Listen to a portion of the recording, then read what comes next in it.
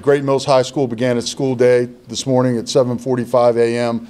like many other days, except for on this day, a male student produced a handgun and fired around, wounding a female student and another male student in a hallway of Great Mills High School just before classes begun. The victims of the shooting were transported by EMS, and the one male student went to MedStar St. Mary's Hospital, is in stable condition. The female student was transported to shock trauma facility, is in critical condition, and I am told that at 10:41 a.m. this morning, the shooter was confirmed deceased at Charles Regional Medical Center in La Plata.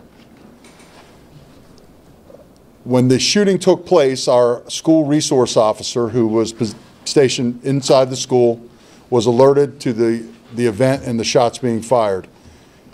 He pursued the shooter, engaged the shooter, during which that engagement he fired a round at the shooter.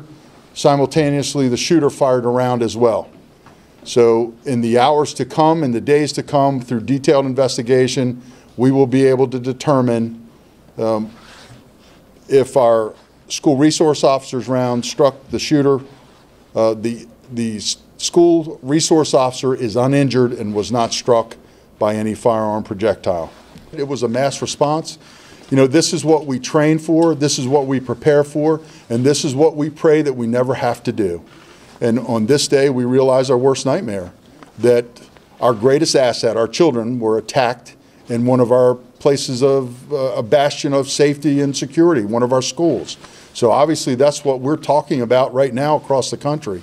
And you know, the notion of it can't happen here is no longer a notion.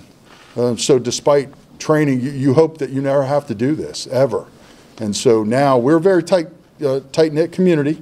And so now what I would ask our community to do would be pray for those victims and hope that we can return to some type of normalcy in our schools and in our community.